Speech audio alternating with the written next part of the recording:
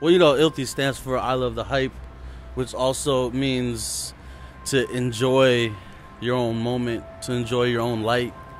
If you love it yourself, then, you know, everybody else will see it and, you know, follow into it.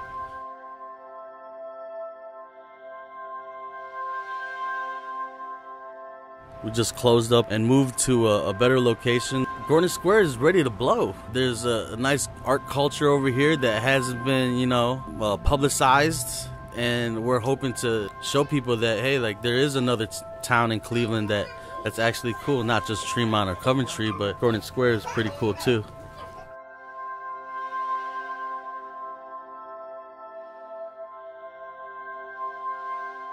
The difference between iLTHY and other lines is that I don't see iLTHY the same as other brands that we see out there, because I think we're more real. We're trying to be a brand. So when you follow iLTHY, you're following a group of artists, a group of kids who are trying to do something. We're not a solidified brand or somebody who's already made it. You're following like a group of kids that want to be those people that have that. There's always pressure into creating something cool. When you reach a certain level as an artist, you're always pressured into coming out with the dopest stuff, or, you know, something that no one's ever seen. So it's a huge struggle trying to think of new ideas and ideas of original ideas that no one's ever done, or just changing ideas that has already been done but making it cooler than their idea.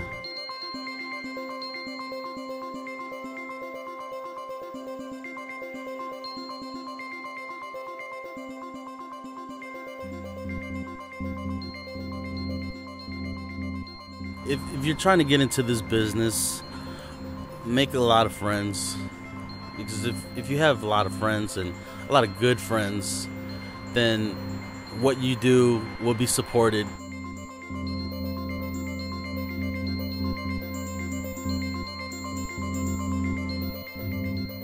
The clothes are cool.